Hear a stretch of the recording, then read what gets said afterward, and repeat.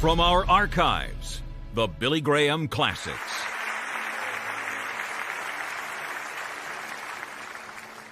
Now today I want you to turn with me to 2 Peter, the second chapter, beginning with verse 5. I hope you've brought your Bibles, because we want to talk about a very important subject today. The judgment of God, the love of God, and the coming again of Jesus Christ, and the end of the age. Not the end of the world. There's not going to be an end to the world, but there is going to be an end to the age in which we live, that's dominated by the devil and dominated by evil. That will come to an end, and Christ the Messiah is going to come back. We want to talk about that a little bit today. The second chapter of 2 Peter. Now, 2 Peter in your Bibles comes right after 1 Peter, if you're having trouble finding it. Beginning with verse 5. And spared not the old world, but saved Noah, the eighth person, a preacher of righteousness, bringing in the flood upon the world of the ungodly, and turning the cities of Sodom and Gomorrah into ashes, condemned them with an overthrow, making them an example unto all those who would live a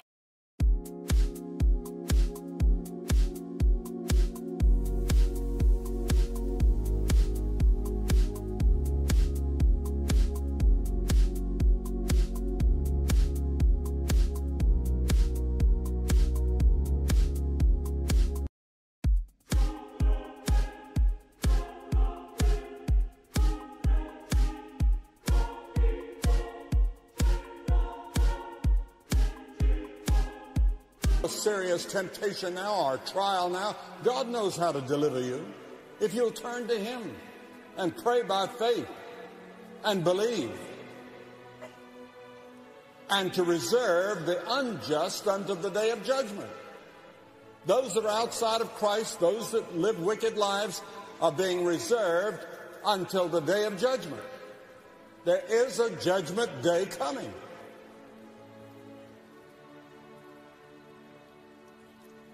The biblical story of Sodom and Gomorrah comes down to us today as an example of what could happen even in this decade or in the decades ahead if we don't turn to God.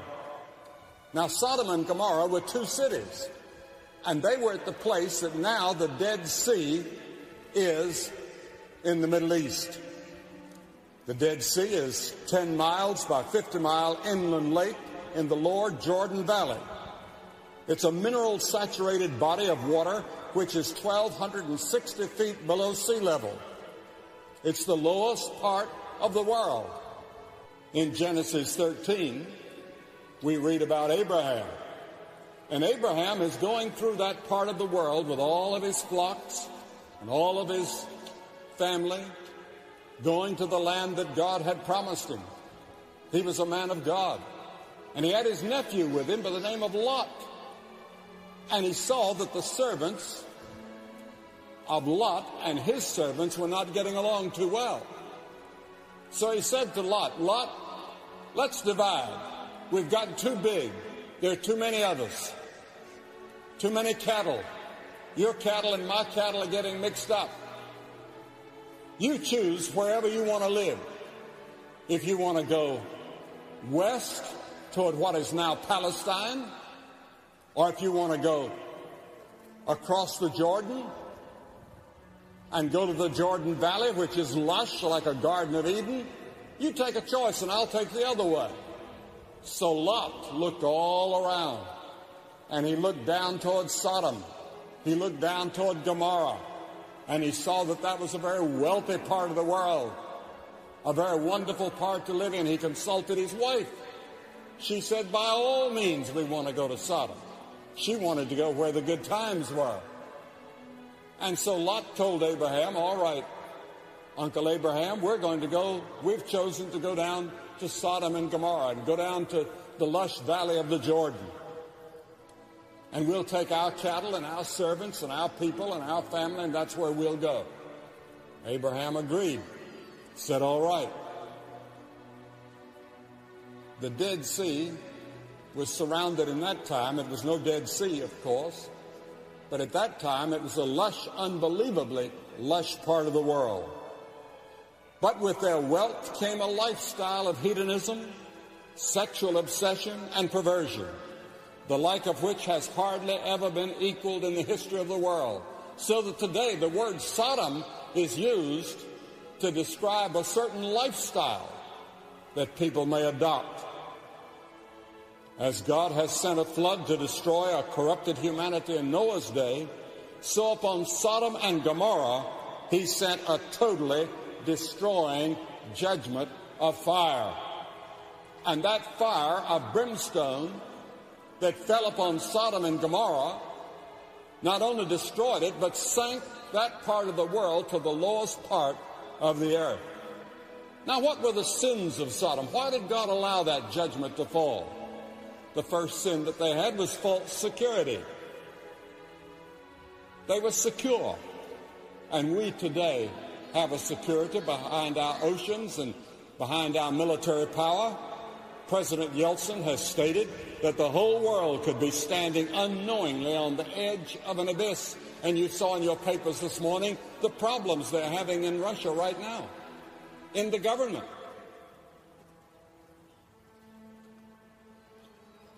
We have a false security. Woe to them that go down to Egypt. Now, Egypt in that day did not have much to do with Israeli people. And yet, time after time, the Israelis would go down to Egypt for help. And he said, woe to them that go down to Egypt for help and stay on horses and trust in chariots, but they look not to the Holy One of Israel, neither seek the Lord. Now the Egyptians are men and not God, and their horses flesh and not spirit. Isaiah the prophet is speaking in the 31st chapter when he says that. They had false security. They thought they were absolutely secure. Nobody could ever take Sodom and Gomorrah.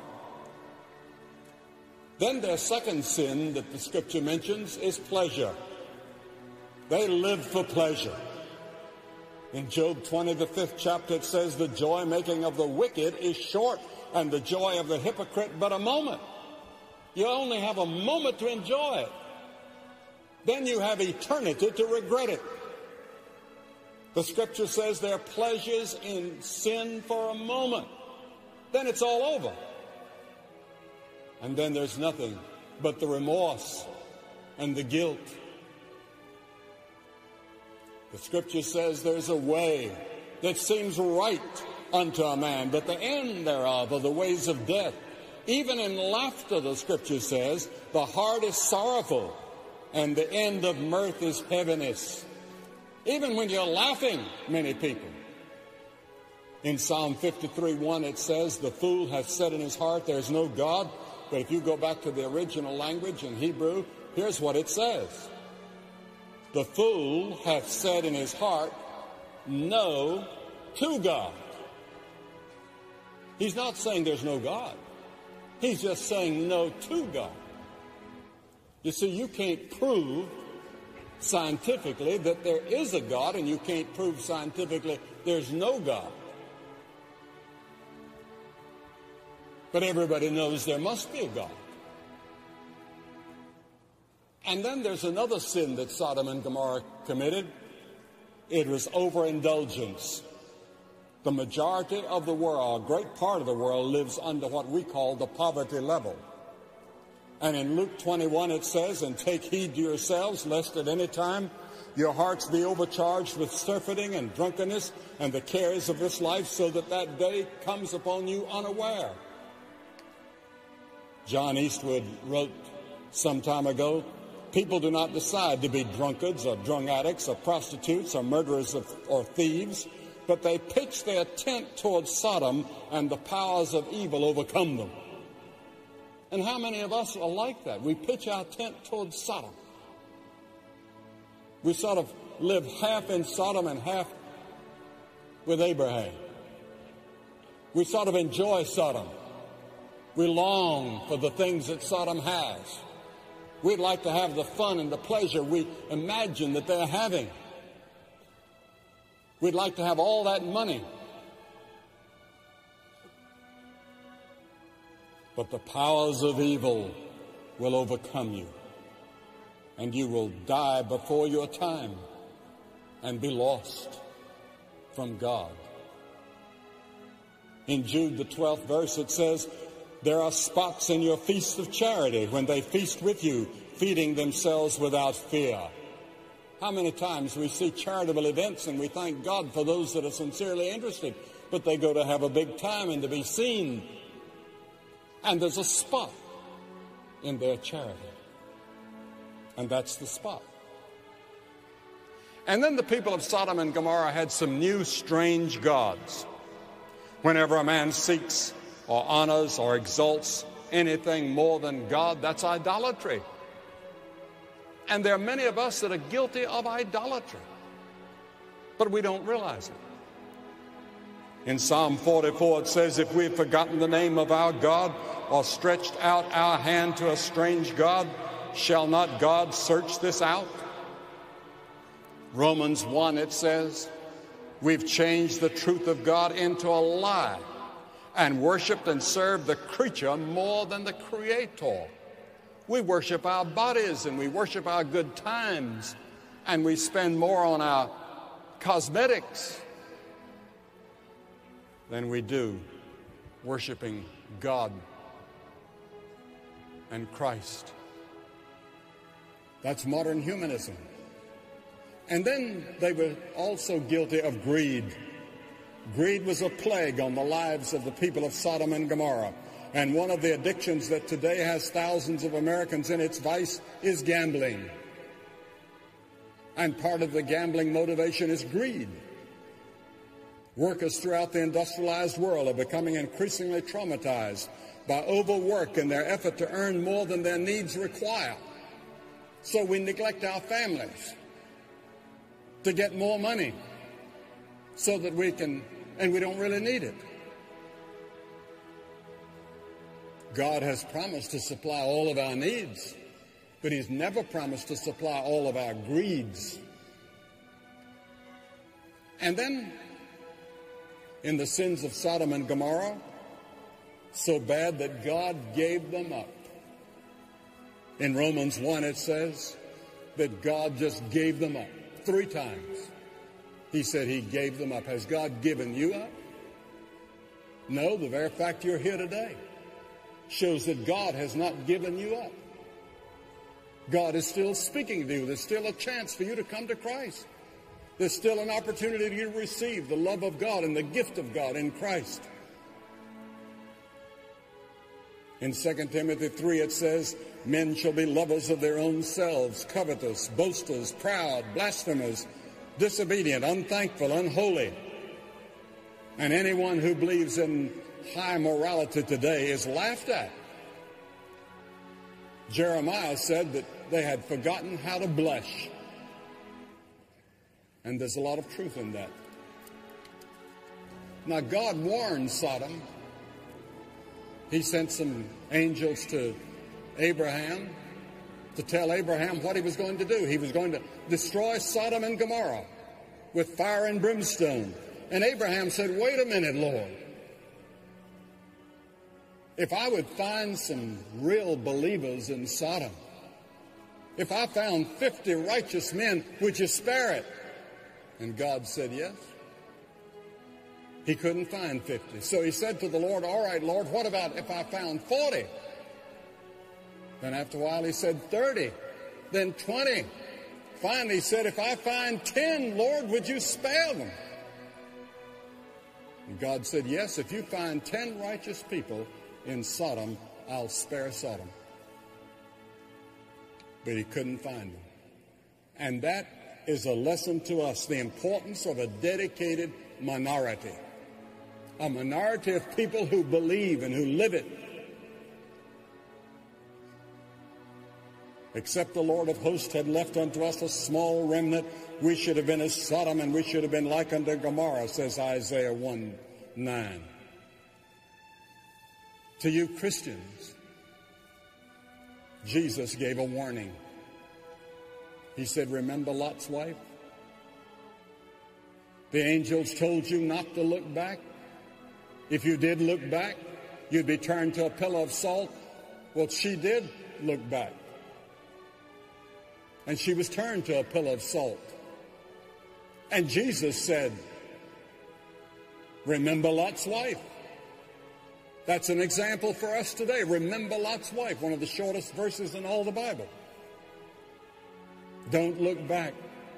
Many of us look longingly at the world, and many are like Demas, having forsaken Christ because of the love of this present world.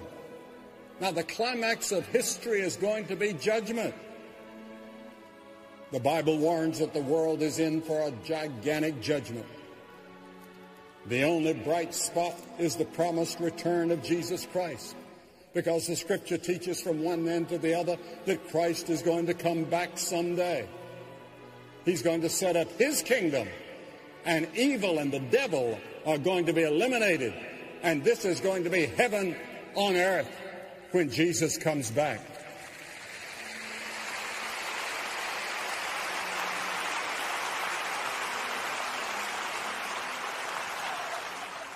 You see, Jesus Christ loved us so much that he went to the cross and died for us. He took all the hell and all the judgment on him at the cross. And the Scripture says God so loved the world, God so loved this present world, that he gave his only begotten Son, that whosoever, that includes you, whosoever believeth in him should not perish, but have everlasting life. You say, well, when is Christ going to come back?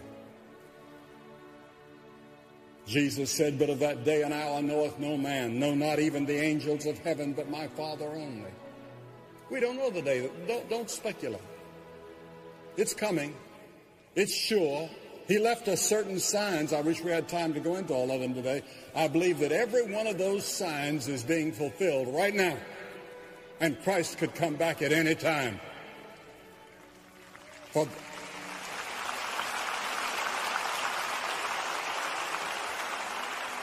How will Christ come? For the Lord himself shall descend from heaven with a shout, and the voice of the archangel, and with the trump of God, and the dead in Christ shall rise first. What a glorious time that's going to be when Christ returns. The voice of the archangel. I'm looking forward to hearing that voice. I've never heard an archangel. And the trump of God. What trumpets that'll be. Now, it'll also be a time of personal judgment when if you've really never received Christ, now you may be baptized and you may be confirmed and you may be a church member and all of that. That's wonderful. I'm thankful. But that's not enough. Jesus talked to Nicodemus and said, Nicodemus, all your religion is not enough. You must be born again. The moment you receive Christ, the moment you open your heart and surrender to him as Lord and Master and Savior, at that moment, your name is written in the book of life. And if my name were not written in that book of life, you'd never get me out of this stadium until I'd made sure it's been written there. Because only those who are written in the book of life are going to enter the kingdom of God.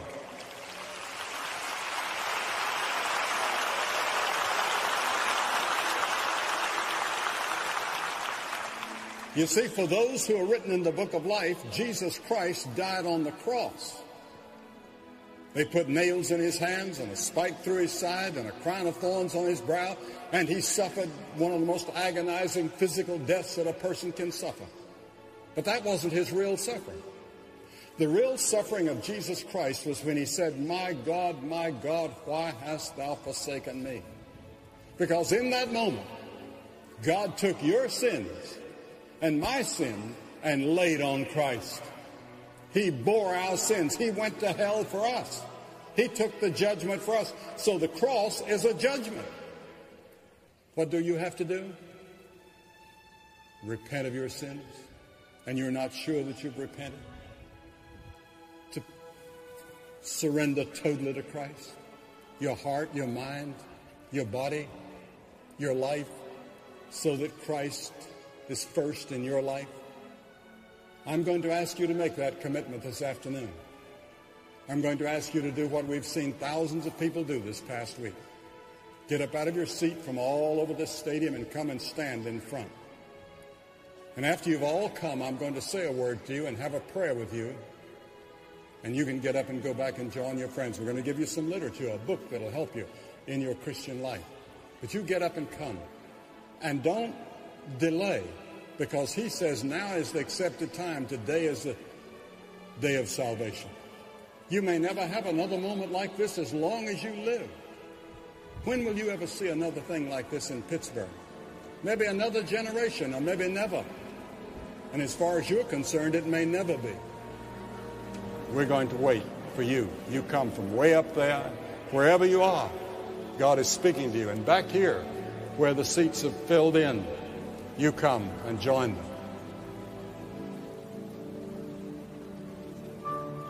Television, here in this great Three Rivers Stadium in Pittsburgh, where three rivers come together right here. You have heard the message, and God has spoken to you, and we've seen hundreds of people come here, many more hundreds on the way. You can make your commitment to Christ where you are. You can say yes to Christ. He loves you. He wants to forgive you. He wants to change you and give you a new life. Let him come into your heart right now. Just say, Lord, I am a sinner and I'm sorry. I do repent of my sins as best I know how. I'm not sure that I know how, but Lord, help me to repent. And help me to believe, Lord. I need your help even in the believing. And help me to follow you and serve you. He'll help you. If you make that commitment, call that number on the screen. Now we're going to wait for others that are still coming down the aisles. There's still time for you to make that important decision. Take a moment right now to call the number on your screen. Someone will pray with you and talk with you about your spiritual condition and the hope and forgiveness found in Jesus Christ. Call right now. This concludes our spring television series. We're so glad you joined us. Just before we leave you for this time, we want to remind you to pray for Billy Graham and the team as we prepare for special meetings in Cleveland, Ohio, and Atlanta, Georgia in the days ahead. Now for Billy Graham and the entire team, this is Cliff Barrow saying goodbye, and may God bless you. If you just prayed that prayer with my Father, or if you have any questions about a relationship with Jesus Christ, I would just call that number that is on the screen. There'll be someone there to talk with you, pray with you, and answer those questions. And remember, God loves you. If you would like to commit your life to Jesus Christ, please call us right now toll-free at 1-877-772-4559. That's 1-877-772-4559. Or you can write to us at Billy Graham, 1 Billy Graham Parkway, Department C, Charlotte, North Carolina, 28201. Or you can contact us on the web 24/7 at peacewithgod.tv. We'll get the same helps to you that we give to everyone who responds at the invitation. On behalf of Franklin Graham and the Billy Graham Evangelistic Association, from our archives, the Billy Graham Classics. Tonight I want to read a passage of Scripture that was on the cake that they presented to my oldest grandson the day that he was confirmed. And this was on the cake. It was 3rd Epistle of John, the 4th verse. I have no greater joy than to hear that my children walk in the truth. Of course, John was talking about those young converts of his that he called his children. But here we could apply it to our families and to our own children. You know, the other night, a 20-year-old couple got married on Friday night in Ohio. They came to Toronto on their honeymoon, attended the crusade Tuesday night, and responded to the invitation to receive Jesus Christ. And the counselor said the husband immediately started taking his role as the spiritual leader of the home, because he said, we're going to get into the Word of God. And the counselor added, what a wedding present that was. There was a man here the other night who is one of the chief karate instructors in South Africa, on his way home to Johannesburg. And after taking some refresher classes in Japan, he stopped here for 2 days. He attended the crusade, accepted Christ as his Savior. 41 years old, he said, I'm rushing back to Johannesburg to tell my wife and family that I have found Jesus Christ. And we've had story after story, and if I'd had time tonight, I was going to tell you some more stories of people that have found Christ here in this tremendous crusade here in Toronto during these days. But I want to get quickly to what makes up a happy home, or how you can have the right kind of a home. And the first point that I would like to make is that God performed the first marriage in the Garden of Eden. And it was God's idea to have a family in the first place. Before the cities and governments, written language, before nations, temples, churches, there were families. And the family is the most important institution in the world. The first miracle that Jesus ever performed was at a wedding at Cana of Galilee. And Jesus was underscoring the importance of the home, because if the home goes, the nation is going to go. It was my privilege the other day to talk to the Prime Minister of this country, and today to the Premier of Ontario.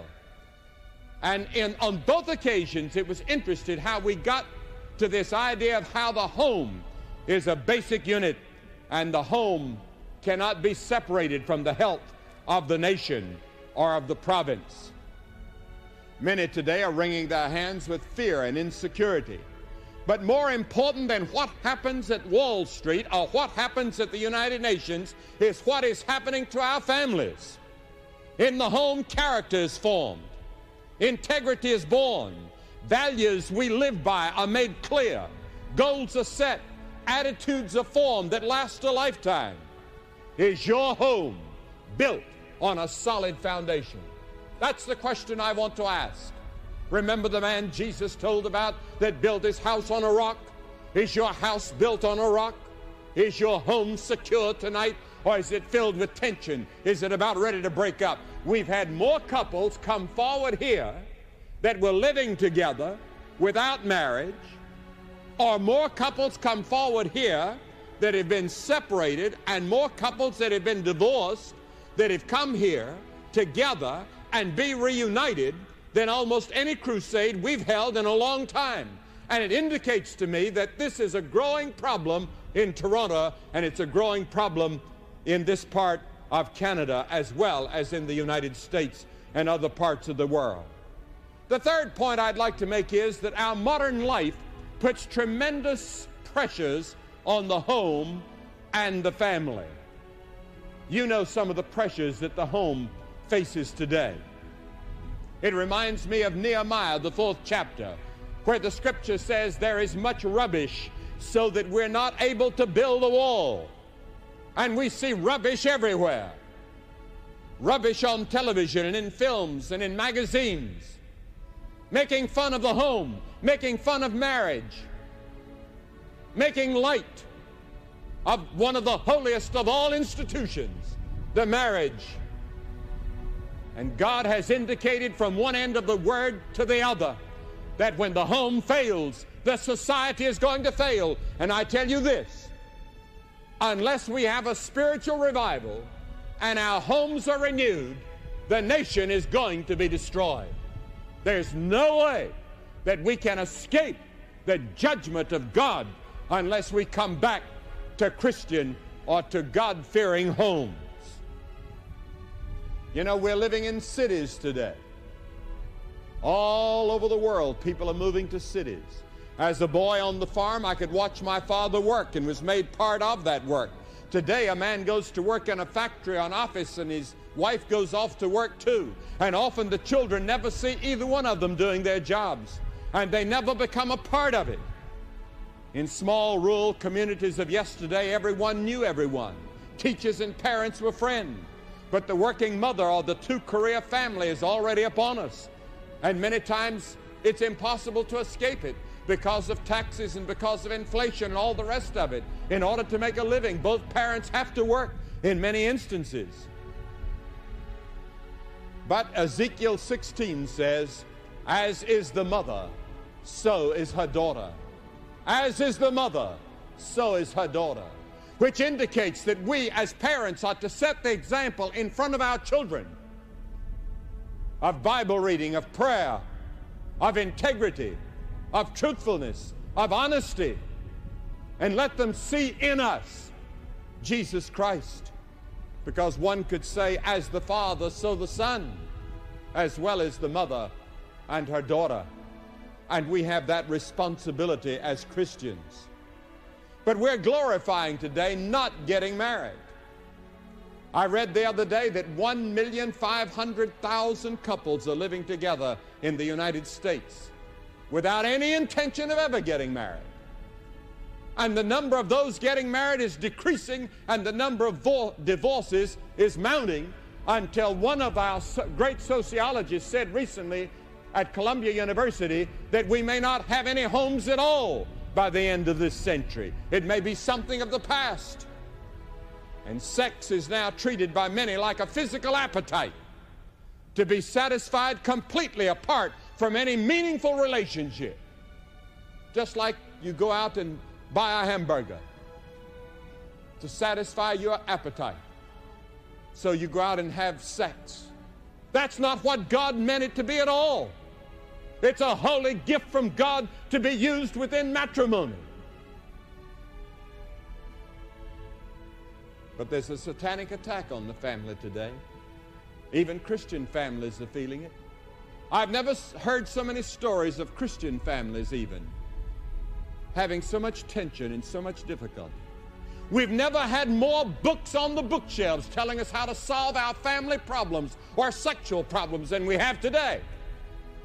And yet somehow we're more miserable, we're more broken, we're more torn, we're more hurt than we've ever been. Why? Because we have not taken the Word of God into account, because God has laid down the rules and the regulations for a successful and happy home. And we've broken them. We thought we could do it some other way, and we found that we failed. Let's come back to the Bible. Let's come back to the Word of God and build our homes on this book and the God that performed the first marriage.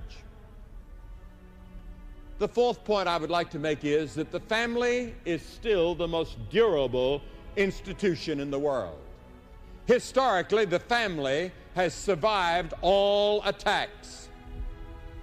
But many today want love without commitment.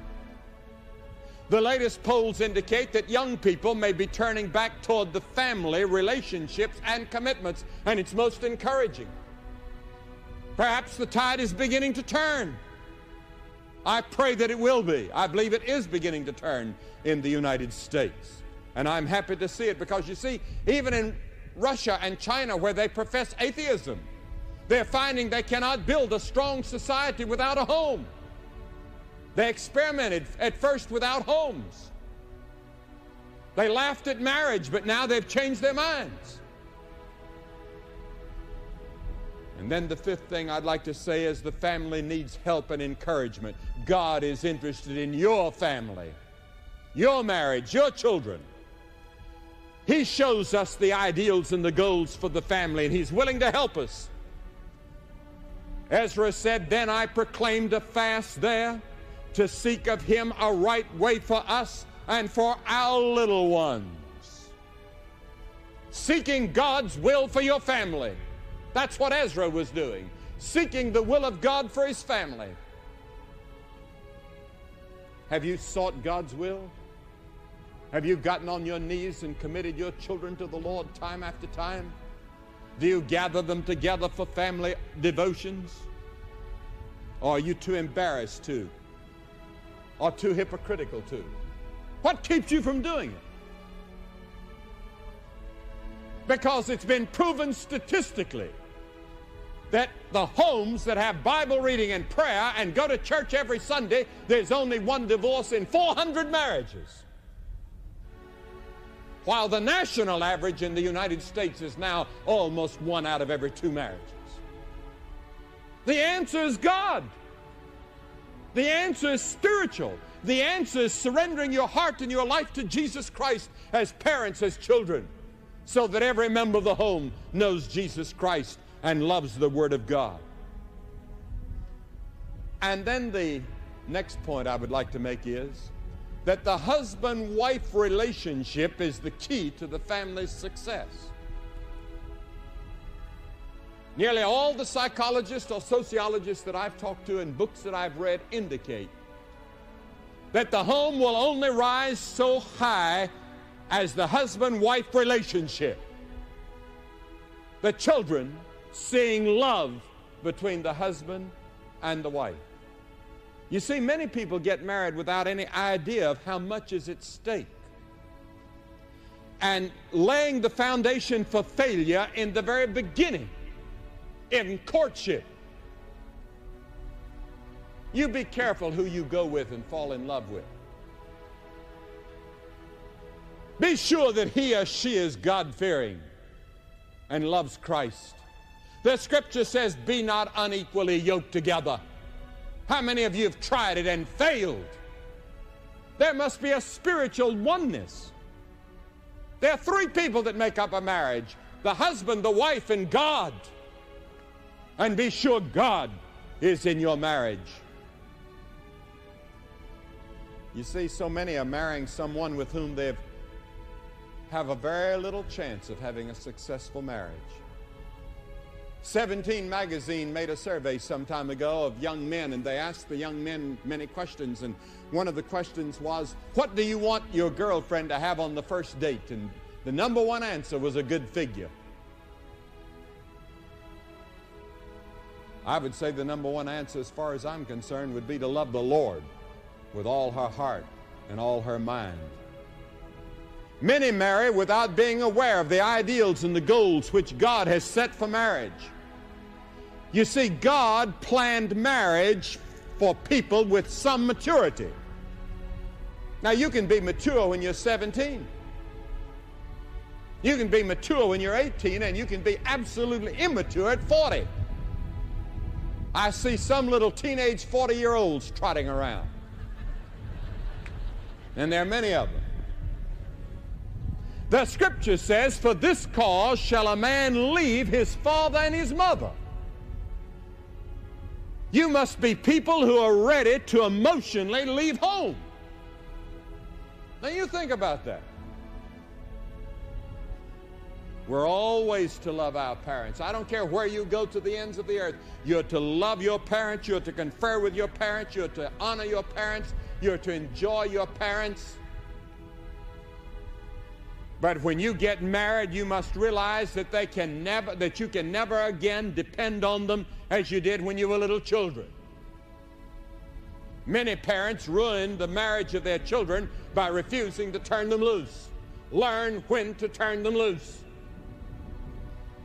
For this cause shall a man leave, and his wife must be first. The husband must be first, while still honoring and loving and seeking the advice and the counsel of the parents. And the parents must learn how to turn loose. And when you turn them loose, I'm going to tell you something. When you turn them loose, they'll come back to you closer than ever as adults. And you'll enjoy them as much as you ever did. And then God wants marriages to be permanent. Until death do us part. Many people enter the marriage vow without any idea that this is for keeps. A young man at the marriage altar thinking to himself, if this doesn't work out, I'll get a divorce.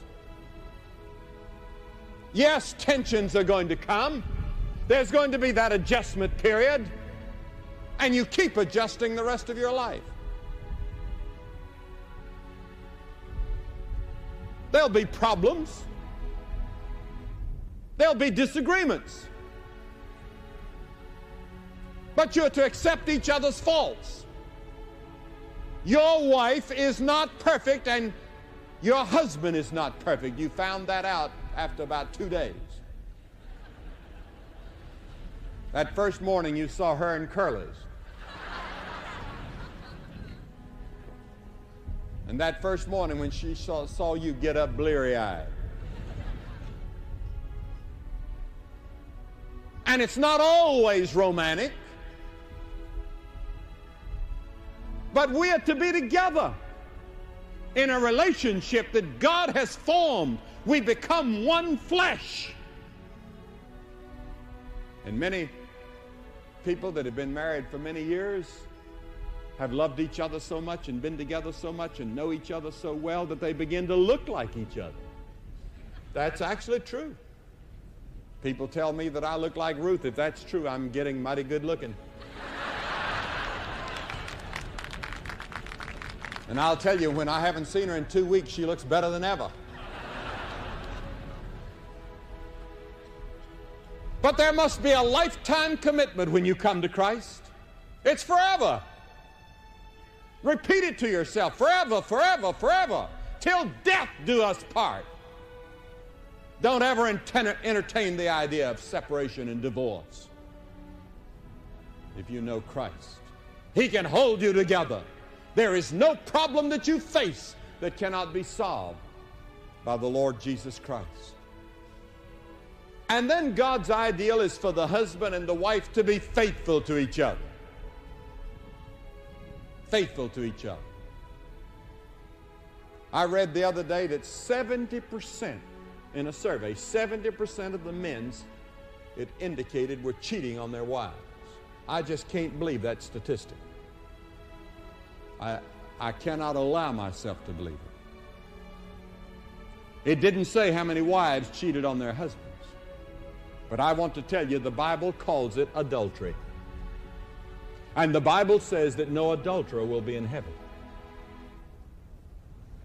We don't realize what a vile and terrible thing it is to break the marriage vow with that type of a sin. I know it's old-fashioned. I know that's out of date. But that's the teaching of the Word of God, and the Word of God never, never, never, never changes. It's the same. God hasn't changed in all these centuries. Do you think that God is changing His whole nature to accommodate Himself to your sins? No. He's the same. Yesterday, today, and forever. And the same God that hated the sins of Sodom and Gomorrah hates the sins that we're committing today in the countries of the world that I travel in, because it's worldwide. To have an affair is said to put spice in a marriage. I read that the other day in some newspaper. It's a sin against God, and it breaks the marriage vow. And many of you are asking, well, what can I do to help my marriage? The first step is to turn your life over to Jesus Christ. Let Him come into your life. You say, well, how do I do that? We've seen hundreds and even thousands here in Toronto come to Christ. Be willing to repent of your sins. That's the first step. Realize that God loves you. In spite of your sins, in spite of your failure, He loves you and He's willing to forgive you, but you must be willing to repent, and that word repent means to change. Change your mind. Change the direction of your life, and determine that you're going to bring your life under the lordship of Christ. If you failed in the home, if you failed at being a parent, if you failed at being a husband or a wife or an obedient child in the home, surrender your life to Christ tonight and let Him come into your heart and help you to be the right kind of a husband or wife, or the right kind of a child. We had a man come forward in Las Vegas to make his commitment to Christ, and he and his wife were in the divorce courts. And he called her on the phone, and he said, I'd like to come and see you. And he said, I'd like to settle this divorce business. And she didn't know what he meant. And so they got together and they went to the little restaurant where they'd been before. And they fell in love all over again. They called their lawyers and said, call it off. we're being reunited in Christ. That can happen to you. Maybe you and your wife haven't separated, but spiritually you're separated. Emotionally you may be separated. Psychologically separated. Let Christ come in and bring you together. And then our children need help. Our children need help. They need your love. You know, I heard a psychiatrist say many years ago that helped me. They said, you know, your children may come to a point where they do rebel, because most children come to a point where they're seeking their own identity, and they may rebel for 3 or 4 years or 5 years. A little bit. Maybe some of them wildly rebel. This psychiatrist said, let them know that you disapprove, but that you love them.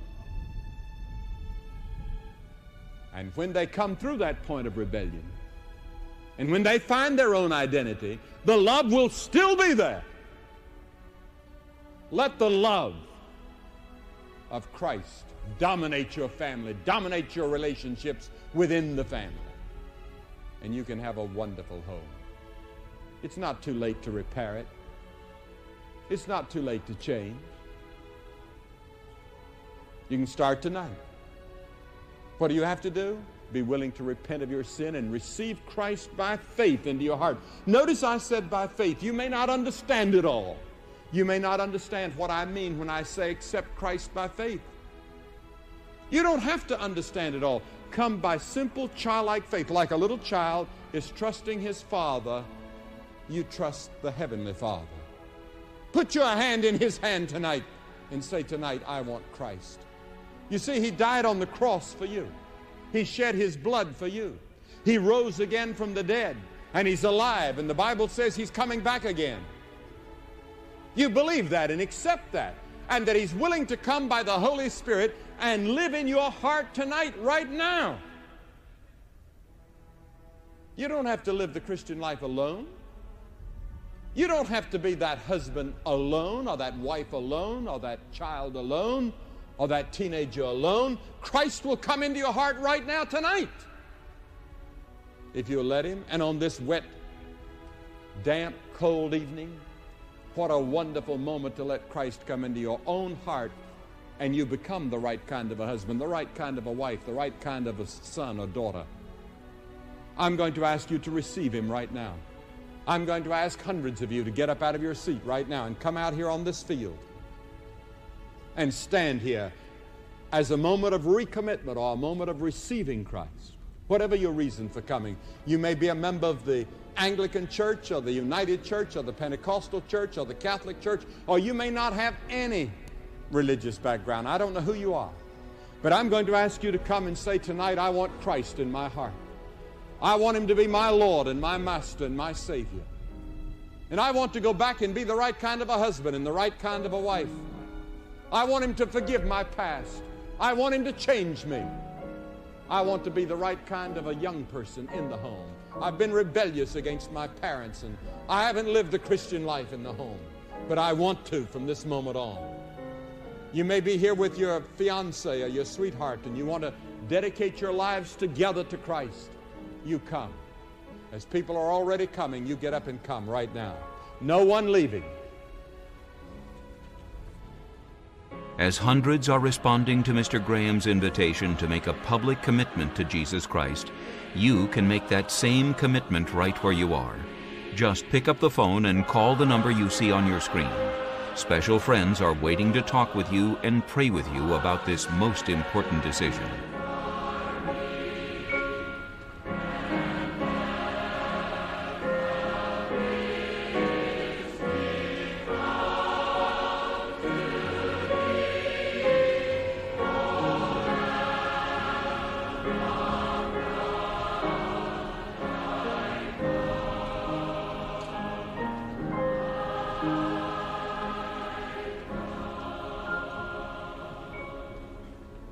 You that have been watching by television can see now that God has been wonderfully working, and that you can come to know Jesus Christ as your Lord and your Savior.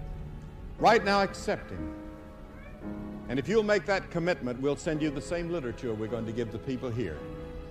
Many hundreds and thousands of people have come to Christ here in Toronto, Ontario, and you can come to Christ where you are. Give your life and your heart to Him right now. God help you to make that commitment tonight. Go to church next Sunday. If you just prayed that prayer with my father, or if you have any questions about a relationship with Jesus Christ, I would just call that number that is on the screen. There'll be someone there to talk with you, pray with you, and answer those questions.